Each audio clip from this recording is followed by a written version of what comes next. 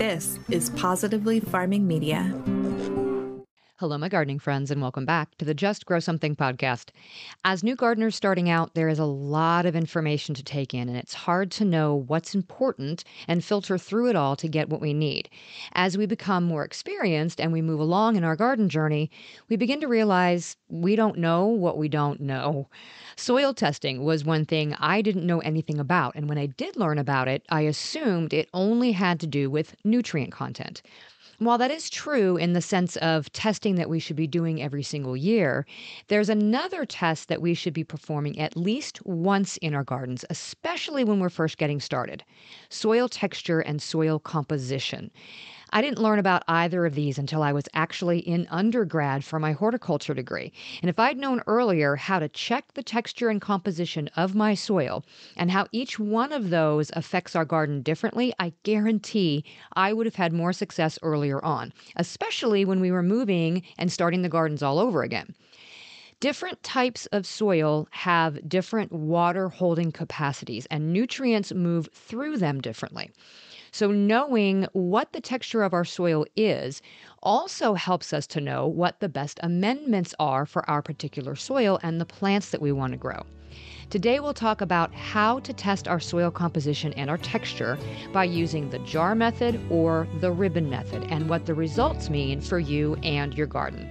Let's dig in.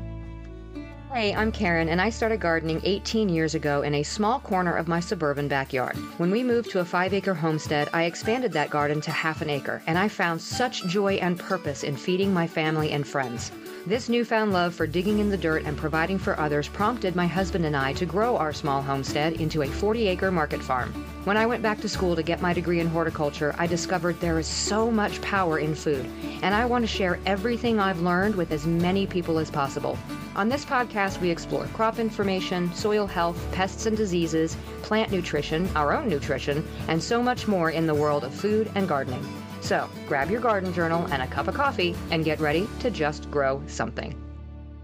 Before we dig into soil composition, I want to give you all a great big thank you. Thank you for supporting this podcast, for engaging with me on social media. Thank you for sitting through the anchor ads and making purchases through my affiliate companies and buying podcast merch, and for giving a few dollars a month over on Patreon. And thank you for recommending the show and sharing the episodes with people that you think will enjoy them. All of that has not only helped us reach 30,000 downloads, but it also enabled me to pull in enough actual cash to be able to buy a new microphone and a webcam. Nothing extravagant in either case. We're not pulling in thousands of dollars over here, but enough to be able to improve the sound quality of the episodes a little bit and enable me to put out a little bit more content for you on Instagram, Facebook, TikTok, and I'm slowly starting to get things loaded on the YouTube channel. My mission of spreading as much information as possible about gardening and how much power there is in food has slowly been coming to fruition over the past several years, and that is because of you. So thank you. And if you are continuing to get lots of value from the content that I put out and want an easy way to see all the ways that you can support the show, including all the free ways, I created a page that links all the stuff and all the things that you can do. So go to justgrowsomethingpodcast.com/thanks. I'll link it in the show notes. All right. On to soil texture and composition. What are they, and why is it important to understand what it is that we're working with in our gardens? So if you're a gardener who uses raised planters or containers exclusively, you obviously are in control of what is in those containers. This is really only going to apply to in-ground beds. But if you plan on breaking ground on an in-ground bed, then this is important information to have before you even begin. And then for those of us who aren't sure what we're working with, or we think we know what we're working with, this is also something good to do. What exactly is our soil composition? You may hear texture and composition used interchangeably, and that's appropriate because the composition of the soil is what defines its texture. Soil is made up of soil particles, organic matter, water, air, and then all kinds of those little living organisms. The combination of all of those things is really important to the overall health of the soil and, in turn, the health of the plants that we grow in that soil.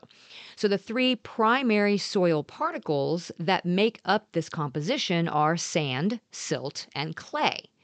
So, the ideal soil composition is a very particular mix of those sand, silt, and clay particles. We call that loam. So, if you hear the phrase loamy soil, that's like garden gold. That's the end all, be all, perfect soil to be growing in. Of course, in most cases, the particles are not going to be balanced like that. Most of us don't have beautiful loamy soil, and the soil will need to be altered by adding organic amendments. And oftentimes, you might need to adjust what it is that you grow in your garden based on the composition. So let's talk about the properties of the different soil types. Soil texture is classified by the type of particle that makes up the majority of the soil. So each soil type has a distinctive textural feel and has different properties that make it more or less ideal for gardening. So let's start with sandy soil. Okay, in this instance, sand is the largest of the particles found in soil. It has a sharp edged material which gives the soil a really gritty feel. When it's wet, that soil remains coarse and it breaks apart very easily. Beach sand is an extreme end of a sandy soil. Sandy soil holds almost no nutrients and it does not retain moisture well. So plants do not grow well in very, very sandy soil. Next, we have silty soil.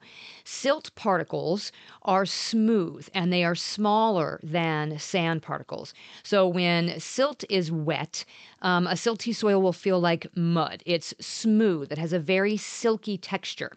It's rich in nutrients, but silt will retain moisture to the point sometimes where the garden plants are unable to get to oxygen. So, in a very silty soil, plants can wilt basically because they can't breathe. They are oversaturated.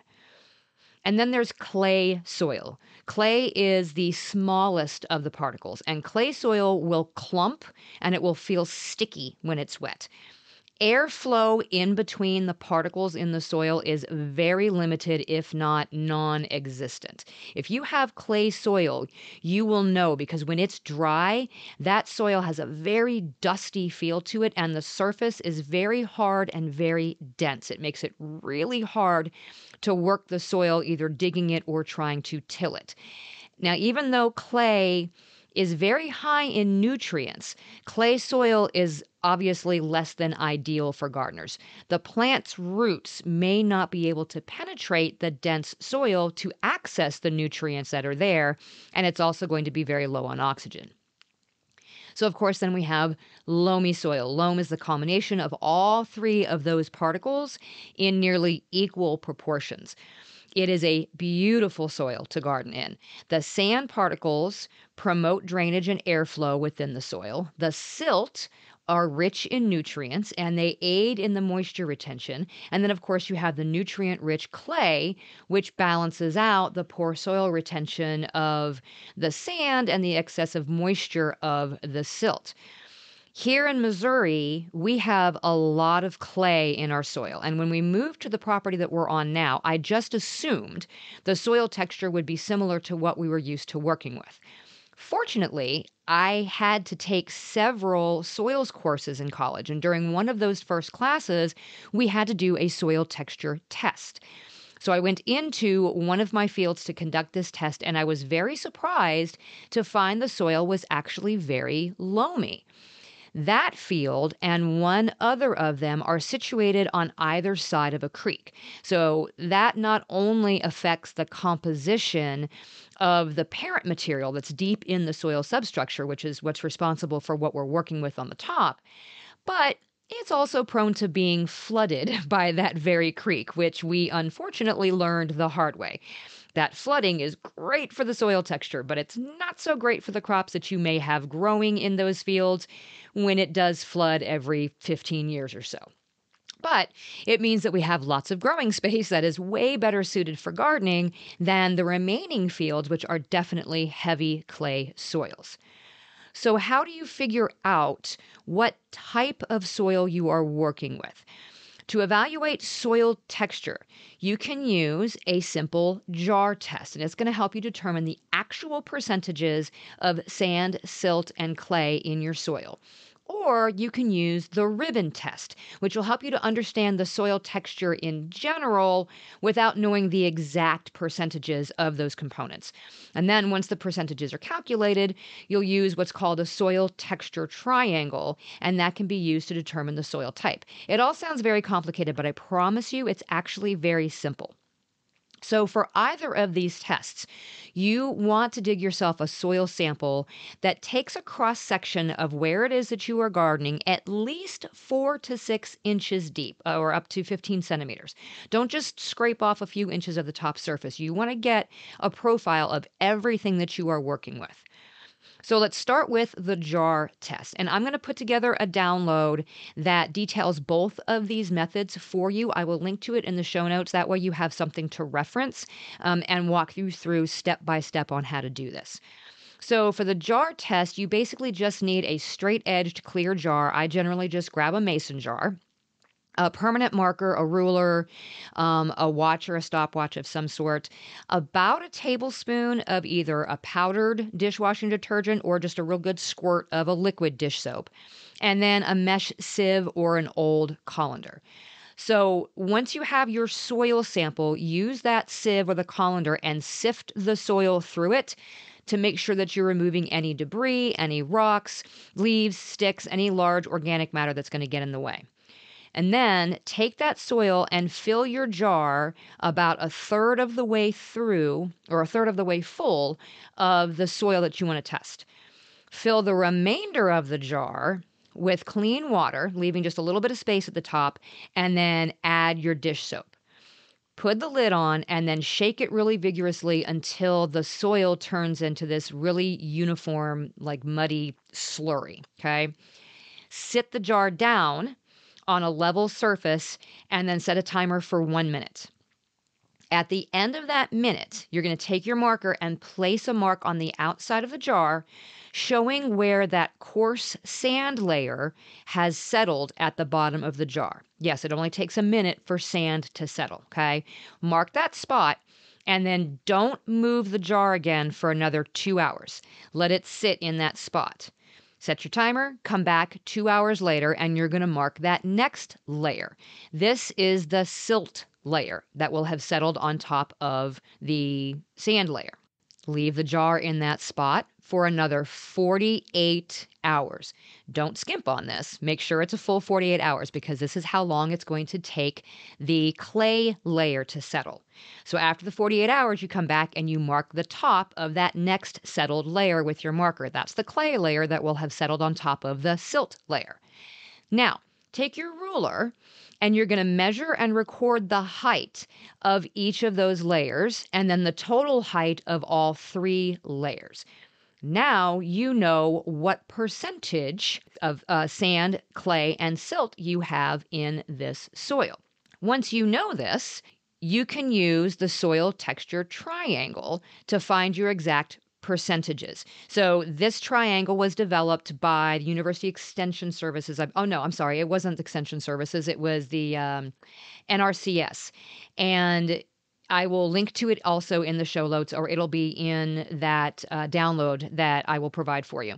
But essentially, it is a triangle that has the clay percentages listed on the left side, and the silt percentages on the right, and the sand percentages along the bottom. And what you do is you track those lines based on your percentages to find where all 3 of them cross in the middle. The region where those lines intersect on this triangle indicates the soil type that is present in your sample. And that triangle is broken up into clay, sandy clay, silty clay, clay loam, silt loam, all of the different percentages and all the different types of soil texture are listed in this triangle.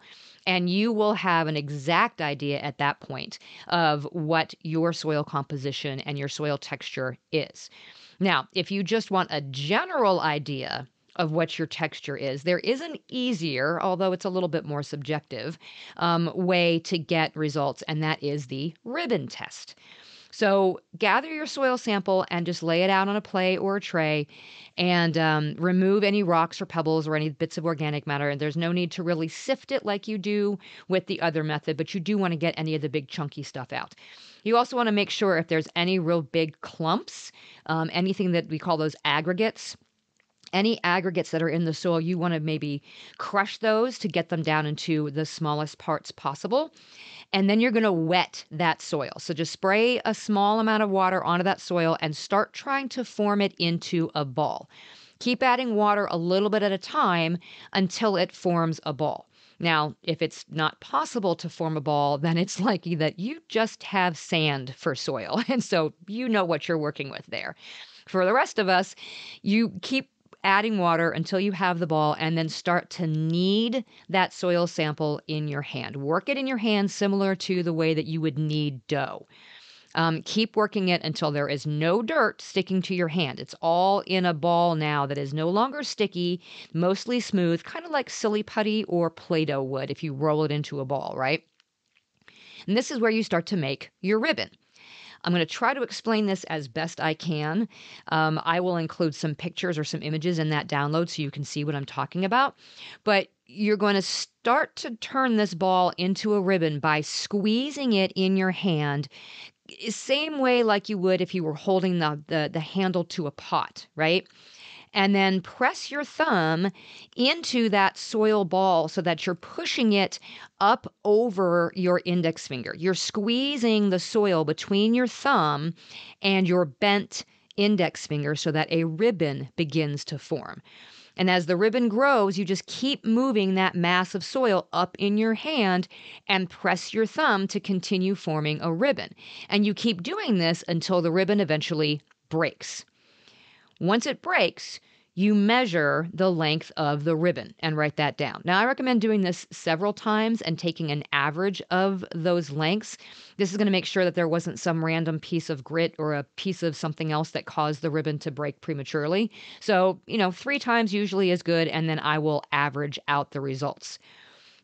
Once you've recorded the length, then check the texture and the feel of the soil. So take a small little piece of the ribbon about the size of a pea and put it in the palm of your hand, and then add a pretty good amount of water to that soil so it becomes completely fully saturated in your hand. And then rub your index finger onto that little soil sample that's in your hand. Press your finger on your palm and rub in a circular motion so that you can really feel the soil texture. At this point, you want to classify how the soil feels into one of 3 categories: gritty, smooth, or neither. So gritty would be, the sensation of rubbing dried sugar or sand or salt between your fingers. Smooth is going to feel like rubbing flour between your fingers, very silky. And then if it's somewhere in between, neither one of those textures dominates, then it's neither, right? Once you've figured out how the texture feels, you take that and a combination of that and the soil ribbon length, and this is going to give you an idea of what your texture is. So if you have a soil ribbon that is pretty much non-existent, obviously you're working with sand, okay? If it's between 0 and 1 inches, like it's started to form something, but it's very, very short, then you typically have a sandy or silt loam with very, very little clay content. So if it feels gritty and it is very short, less than an inch, then you're working with a sandy loam. If it is smooth and is less than an inch, then you have a silt loam. And if it's neither gritty or smooth, then it is just loam. Nice soil. Okay. If it's between 1 and 2 inches long, then you are working with some really nice loam. If it's gritty, you've got a sandy clay loam. That is a nice combination of all 3. If it's smooth, you have a silty clay loam, also a good combination. And if it's neither, then it's just a clay loam. Again, you're kind of right there in the middle. A ribbon that is longer than 2 inches has a heavier clay content. This is definitely my soil. So if it feels very gritty, it's a sandy clay. If it's smooth, it's a silty clay. And if it's somewhere in the middle, well, you're just dealing with clay. So that's what your results would be. That would tell you what your soil texture is. And so after that, then you can match what you have determined to be your results to that soil texture triangle and get a general idea of the composition of your soil. But this isn't going to give you the precise proportions of sand, silt, and clay. To really know that, you have to do the char test. But the ribbon test will give you a general idea of what you're working with and how that is going to affect the nutrients available in your soil.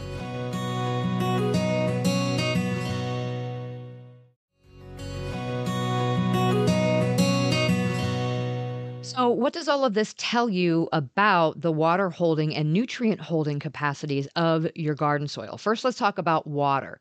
Soils that can store larger amounts of water obviously don't need to be watered as frequently as soils that store smaller amounts. So, in general, sandier soils need rain or need to be watered more frequently than soils with a greater clay content. This is part of the reason why I can get away with not irrigating my large market gardens simply by applying a decent layer of mulch. The higher clay content in my soil holds water longer. But in the fields where my soil is loamier, I need thicker layers of mulch to achieve the same effect. And someone gardening in very sandy soil would need exponentially more mulch than I do and would likely still need to water unless they are also in a very humid area. Any plant will use water at the same rate, regardless of the soil texture it's planted in, but it will run out of water sooner in a sandier textured soil. So if you have very, very coarse sandy soil, you have very little water holding capacity in that soil. If you have very fine sandy loam or silty loam soils, your soils can hold about 1.5 inches to over 2 inches of water per foot of soil. That is almost ideal. But then once you get into like the clays, either the sandy clay or the silty clay, it can be upwards of 2.5 inches. And then we start to maybe look a little waterlogged. So that tells you basically the water holding capacity. But what about nutrients, right? The next thing to know is what this means for nutrient availability. The composition of your soil changes how certain nutrients move through the soil. Now, there's a whole bunch of soil chemistry behind this that has to do with electrical charges and how those interact with soil nutrients and, make them move more or less available to the plants. We're not going to get into that too deep. That's really nitty-gritty. But most soil scientists agree that 50% pore space, which is the space that's used for air and water, and ideally split equally between those two. So basically 25% air space, 25% water space, and then 45% mineral matter and 5% organic matter makes up an ideal ratio for garden soil. So the composition of your soil will dictate the amount of pore space that you have and the amount of organic matter. The more pore space there is, the faster water and subsequent nutrients are going to run through that soil. So basically, a sandier soil or the sandier a soil is, the more nutrient poor it's going to be. Sand is composed of those large particles, and those particles are solid. They have no pockets where water and nutrients can hold to it, which is why it drains so quickly. And any nutrients that are dissolved in that water are going to flow through that soil more quickly and drain away, and that larger airspace allows the soil microbes to eat up a lot of that organic matter that the plants would use as nutrients. This is why if you have a very sandy soil, you need to be amending your soil with lots of organic matter to slow down the flow of water. Now, conversely, if you have very clay soil, your soil doesn't drain as quickly, which means, yes, you have a much higher water holding capacity, but you also have less space available for organic matter and the air that the plant roots need to survive. So if your pore space is 45% water and only 5% air, your plants are going to suffer. you too are going to need to amend with good organic matter to balance things out. You'll have plenty of water and nutrients, but the organic matter will be lacking in a clay soil.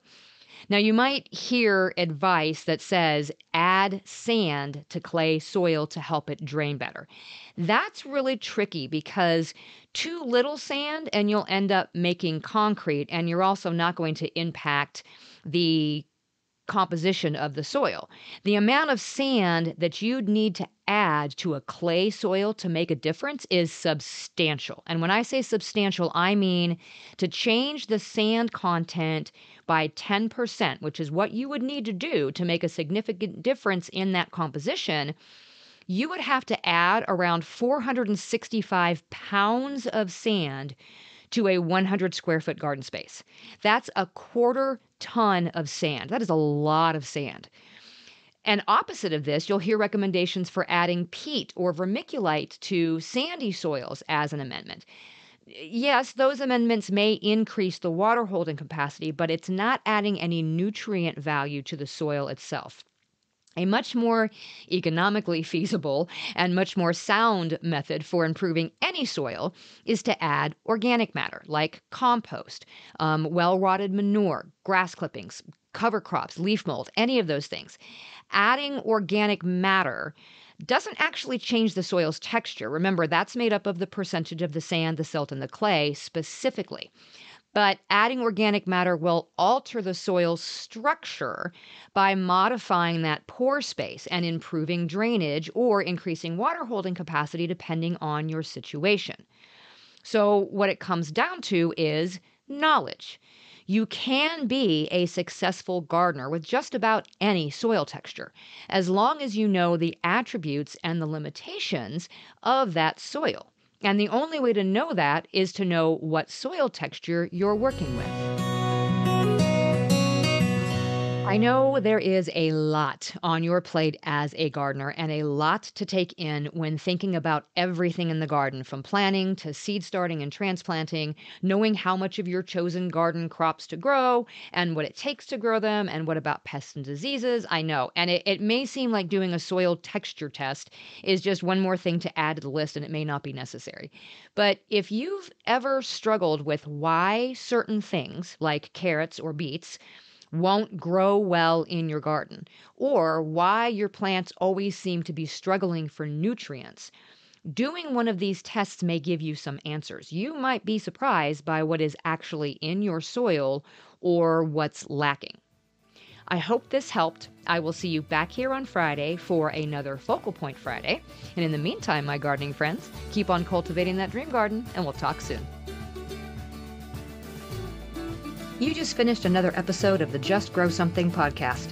For more information about today's topic, go to justgrowsomethingpodcast.com, where you can find all the episodes, show notes, articles, courses, newsletter sign up, and more. I'd also love for you to head to Facebook and join our gardening community in the Just Grow Something Gardening Friends Facebook group. Until next time, my gardening friends, keep learning and keep growing.